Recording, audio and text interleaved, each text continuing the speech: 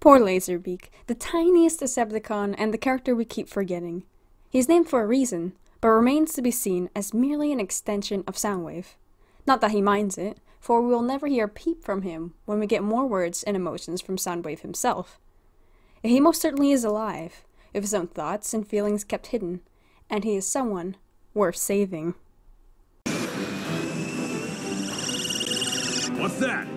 Soundwave surveillance drone, Laserbeak. Ratchet's not-so-accurate quote is how most of the Transformers Prime cast regard Laserbeak, and worse, how the viewers regard him. Only until recently, I was caught up in this trap. We see the imposing figure of Soundwave and watch him launch Laserbeak to aid him, and instead of admiring Laserbeak, we only admire Soundwave more for having his companion. He carries out Soundwave or Megatron's every command, often acting as their camera and fulfilling the surveillance duty that the Autobots know him for. Indeed, there's no lie that Laserbeak is the eyes and ears of Soundwave. Yet a drone implies something lifeless and robotically controlled. Let's take a look at what I consider to be Laserbeak's most important episode, for in it, Laserbeak is the main subject, and the views of all the characters are revealed the most. This is Season 2, Episode 14, Triage. Wheeljack and Ratchet embark on a mission to capture a relic when they are attacked in the sky by Soundwave. Soundwave entrusts Laserbeak to continue attacking them while he goes to track down the relic. The moment this happens, the Autobots begin to speak about Laserbeak. Instantly, Ratchet uses what I dare say to be a discriminatory term for a Cybertronian being, but not out of malice. Throughout the episode, both he and Wheeljack are going to mostly refer to Laserbeak as it instead of him, an inanimate pronoun versus inanimate. Highly interesting, considering that they continue to use Laserbeak's name. More than a drone, more than even a Minicon, Laserbeak has a name to be called. Even Smokescreen knows it. Peeled some paint off Laserbeak. Yet the Autobots are only dimly aware of his autonomy, with Ratchet seldom saying he. He's gone. Wheeljack does say, Choke on that, con. recognizing that he is Decepticon aligned. Yet he also uses these terms. His little birdie would still be pecking at our tailpipes. Sooner or later, Soundwave's gonna come looking for his pet. Of course, Wheeljack is the type of character to insult, yet his sole use of it reveals that he does not see Laserbeak as a fellow Cybertronian. Not anymore, it isn't. I already spoke of the Autobot treatment of Minicons, an unfortunate but understandable lack of consideration for the clones. So we might be very surprised to see this inconsideration coming from Autobots, or from Ratchet, someone who is checking the vitals of someone, as he would anyone else, yet still ignorantly using the term it. However, the crash clearly damaged its optic and audio receptors. This is a combination of two things: Laserbeak's commitment to Soundwave, and his very race itself. Soundwave used to be Megatron's right-hand bot. He's a technical and tactical genius. Plus, Soundwave has a Minicon named Laserbeak. Laserbeak is a deployer Minicon, which means a Minicon Cybertronian who has willfully bonded themselves to another Cybertronian. And he's not the only deployer Minicon of Soundwave, for he used to have 4 attached to him: Laserbeak, Rumble, Frenzy, and Ravage. While Soundwave also worked with hundreds of others who would crawl over him or scatter across Cybertron to serve him. Laserbeak may be the only surviving one left, loyally serving him in silence. He spends almost every second of his life with Soundwave, present in nearly every episode. Everything that is being said, Laserbeak hears. Laserbeak and Soundwave are connected, with Soundwave able to command him through their minds. Not because Laserbeak is technology that Soundwave can control, but because Laserbeak is a very unique Cybertronian, much like Soundwave is. Transformers Prime talks about Cybertronian memory and learning abilities. They're not computers that can download information, they have to learn it naturally like us humans, or else it damages their brains. On the other hand, Soundwave is able to download information and upload it. He's a very unusual Cybertronian who can store information on drives, and it seems that Laserbeak is the same way. These are 2 Cybertronians who can easily access technology and steal information, and their abilities let them communicate to each other, likely through the medium of the warship's technology. The special ability to connect to technology is why Laserbeak has a transponder, something that automatically picks up signals from the warship and sends out its own. Also, this is exactly why Ratchet says they can get information from Soundwave by opening up his head, when all other episodes use the cortical psychic patch or torture. Soundwave is no ordinary Cybertronian, inside or out. So I would strongly suggest opening him up, so we can have a first-hand look at the information recorded on his drives. Soundwave is, however, the mastermind. He is the one intelligent enough to decode, hack, and organize. Laserbeak recognizes this and greatly respects him. Soundwave is the one who will kick ass and get the job done, so he is the one Autobots fear. But what if Laserbeak were different? If he spoke, showed facial emotions, would he be mentioned more often? If he were the size of Starscream instead of being a Minicon? Of course, Soundwave did not speak and show facial emotion, yet he was still treated as a Cybertronian. It is, I believe, Laserbeak's Minicon status that makes him so easy to ignore. We do actually see such Minicon racism in the line continuity, unfortunately, among the Autobots especially. Not to say that the Autobots think they deserve to die or hurt, but it is a subtle racism that they have not noticed and mended.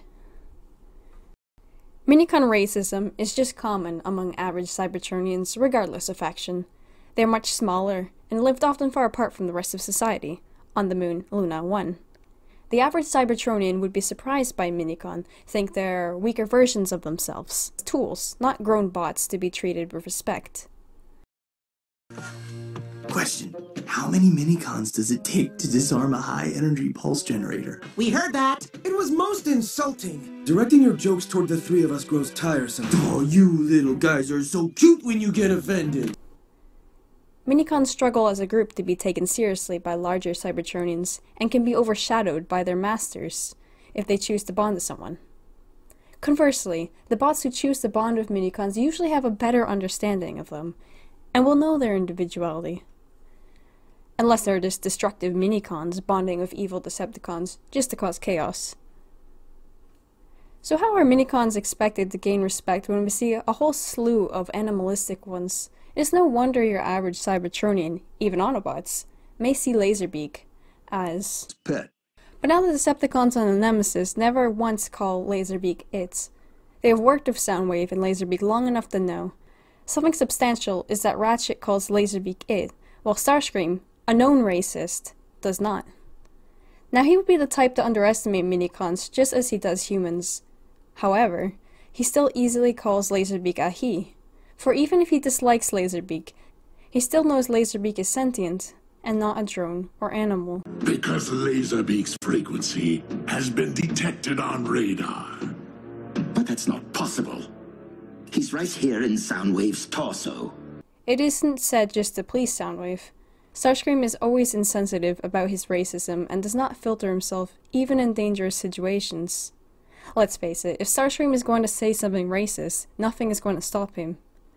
Everyone in the room just acknowledges that Laserbeak is alive, not a drone. But when Laserbeak comes to spy on Starscream, he addresses Soundwave through him because ultimately, Soundwave is the one who will attack him if he sees Starscream hurting Megatron. Soundwave, if you are listening, I have found Lord Megatron, and he is unwell.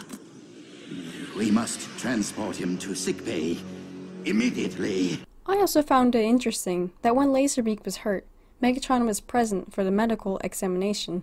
What for? Megatron does view Laserbeak as valuable, even though he does not treat him with concern just as he would with the other troops. Had Soundwave gotten injured, it would have been a huge deal in itself. However, when Laserbeak is burned, Megatron is primarily upset because RC escaped and they cannot see which direction she fled. So the Decepticons know Laserbeak is alive while the Autobots forget it, but they do not care for him, just about what he offers them. Soundwave, on the other hand, does care about Laserbeak and does not merely keep him for his usefulness. It may not seem that way, when Soundwave is such a character who focuses on getting the job done, yet he is secretly emotionally driven and cares only about two others, Laserbeak and Megatron. Soundwave respects the Decepticon cause, but he follows Megatron and trusts him no matter what. Abandon Megatron? Never gonna happen. He turns against the new second-in-command. He never questions Megatron, patiently listens to him, and protects him by reporting any suspicious activity on Starscream's end. And how the Soundwave gets stuck on Earth in the Shadow Zone? He does not remain on the warship. When Megatron's body fell, Soundwave was so distraught that he followed it, although he could not catch him. What's he doing down on this planet? Maybe he followed Megatron back to Earth, then got stuck here when Megatron left. Perhaps Laserbeak's surveillance job could be managed by creating a drone or using the satellites and cameras of Earth. But Laserbeak is a living Cybertronian with a spark, and if he dies, he can't be rebuilt. We know how much Soundwave focuses on the mission. Here, he could have killed Wheeljack and rid Megatron of an Autobot, and give him the relic. That would have been a huge win, and it only would have taken 2 seconds to finish the Autobot, but Soundwave is so concerned by Laserbeak's call for help that he does not even take that risk. He stops for nothing in case those precious seconds cost Laserbeak his life. People have been calling him like Papa Soundwave for how he just drops everything to save him. It was a good thing that the blaster was attached to his arm. Soundwave really rushed off, so it must have been a rare distress signal from Laserbeak that really had him worried. Had it been a choice between one relic and saving Laserbeak would be higher on that list if he really thought Laserbeak was helpless. And with a spark comes emotions. Shockwave, Soundwave, and Minicons express fear, and I believe that in this scene, Laserbeak was frightened. He woke up injured and pinned by an Autobot, weakly struggling to escape. Knowing his fear may have strengthened Soundwave's reaction, since Laserbeak did not alert Soundwave when he had earlier been shot. Laserbeak is a great asset as well, but only Soundwave may truly know that. After all, everyone else just gives all the credit of Laserbeak's achievements to Soundwave. Let's acknowledge them now. He shot down and captured Fowler on his own.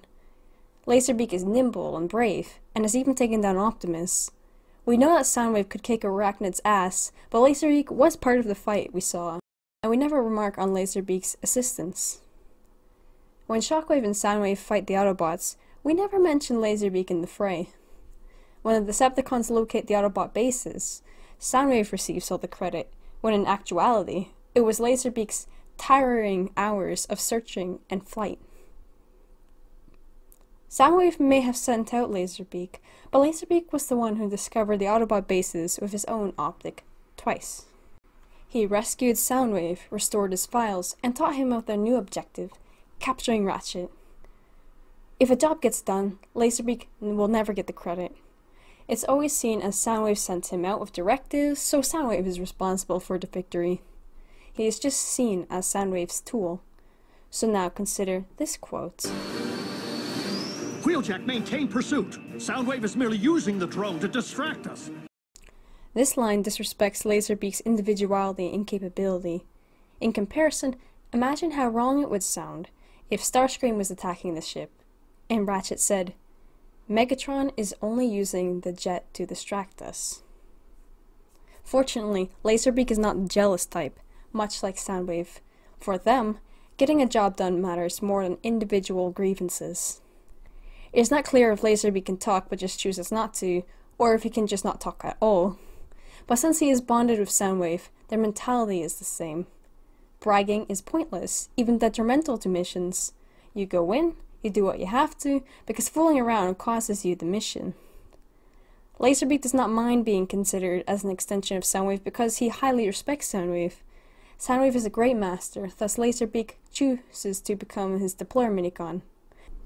Imagine being Soundwave, having more than a cat on your shoulders, but a person with you at all times, who completely understands you, who you can always trust, who will never bother you, and who calmly rests with you. These two have been through a lot together. Laserbeak may even have judgmental feelings against Starscream, but he would never hate Soundwave for getting his credit, and Soundwave would never gloat. Soundwave always holds Laserbeak with consideration, gently, and supporting his weight. If he is injured, he likes to be the first one to treat him, unless something peculiar seems to be wrong with Laserbeak. Soundwave is far different than the other characters for his consideration of Minicons. He always has been an individual disgusted by discrimination and selfish actions, which is why he politically sided with Megatron in the first place. Soundwave is not a racist. Even if he hates you as an enemy, he will not hold your race against you. He does not behave any differently around Insecticons, he never causes harm to the Vehicons, and he never underestimates his opponents, because that would be a foolish mistake. He takes humans seriously, and takes extreme measures to stop them, and he fully prepares himself against all opponents, even those half his size.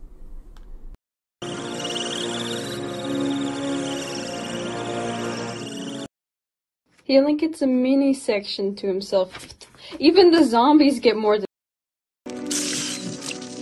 Well, did any of the surveillance data survive? A shame. We might have at least learned the direction in which RC and the human fled.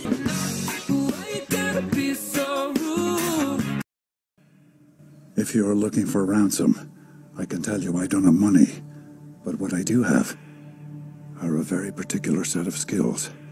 Skills I've acquired over a very long career. Skills that make me a nightmare for people like you. If you let my daughter go now, that'll be the end of it. I will not look for you. I will not pursue you. But if you don't, I will look for you. I will find you. And I will kill you.